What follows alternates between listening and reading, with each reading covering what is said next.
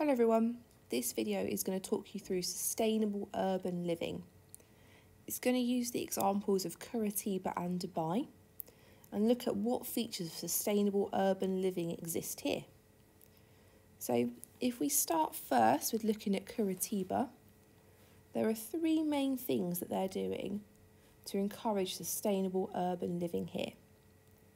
So the first thing they're doing is waste recycling. So Curitiba was one of the first cities to recycle. In fact, they've been doing it since 1970 and they've won the highest UN prize for their work. So they're pretty good at now doing it. They're so good, in fact, that 2/3 of rubbish is recycled. So that means things like plastics, papers, glass, etc. To go further than that, they've launched something called the Green Exchange Programme.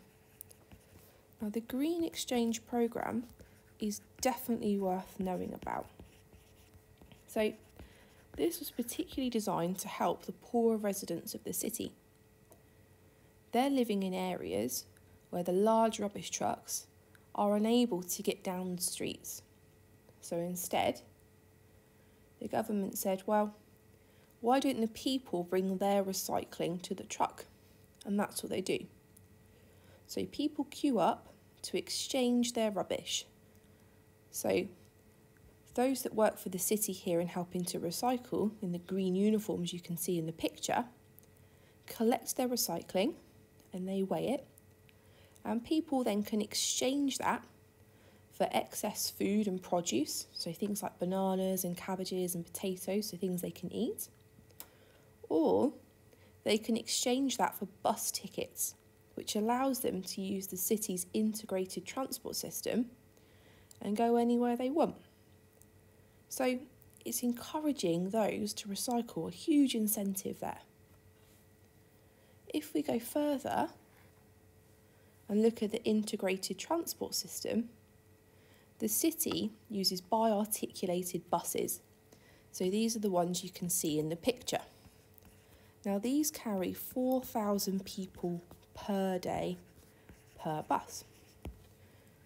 So that's great because it's reducing the use of cars within the city. So now about 70% of people are using the buses to commute to work. So that's great for the environment as it's reducing things like emissions. Imagine if all of those people were to travel by car into the city. That's going to cause huge amounts of congestion and CO2 emissions.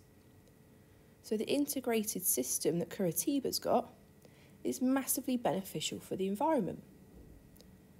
Last but not least, if we look at green space, Curitiba is running what it calls Solution of the Parks.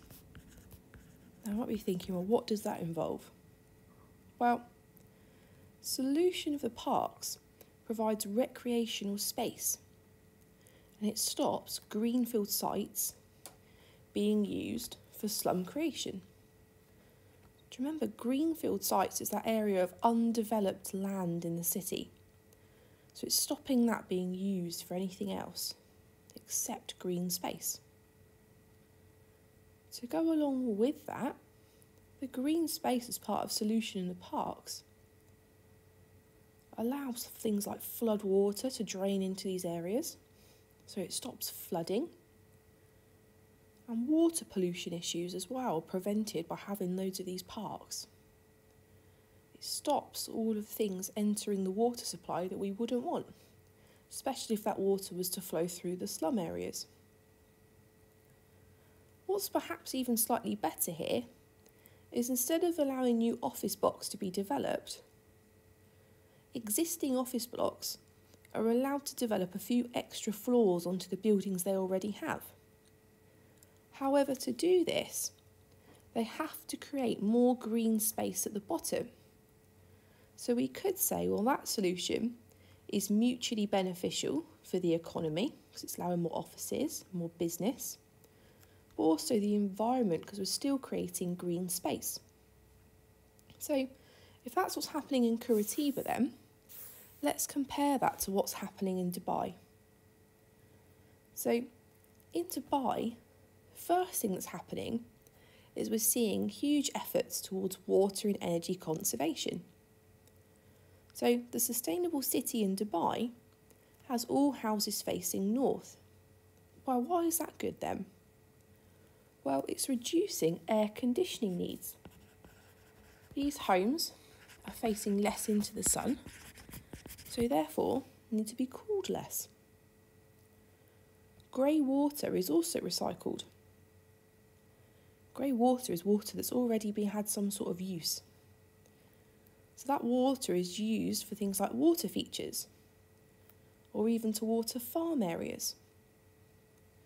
And what you can see in the picture here is that solar panels are massively present.